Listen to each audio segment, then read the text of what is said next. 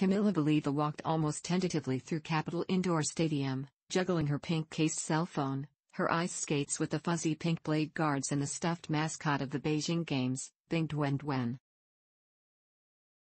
Then they all fell in a pile on the floor. I do feel this burden a bit, this pressure, because this is my first season among adult skaters, Valieva said.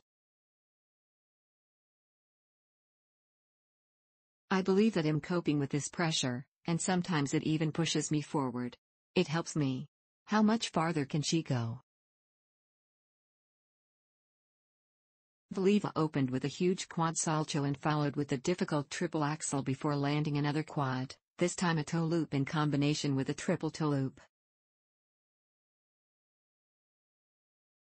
The only blemish on her program came when she fell on her quad toe loop late in the program, but by that point, her first gold medal in Beijing was assured. Another one could come shortly in the individual event, where the Russians are favored to sweep the podium. I'm very happy that the most part of my planned program worked out well, she said.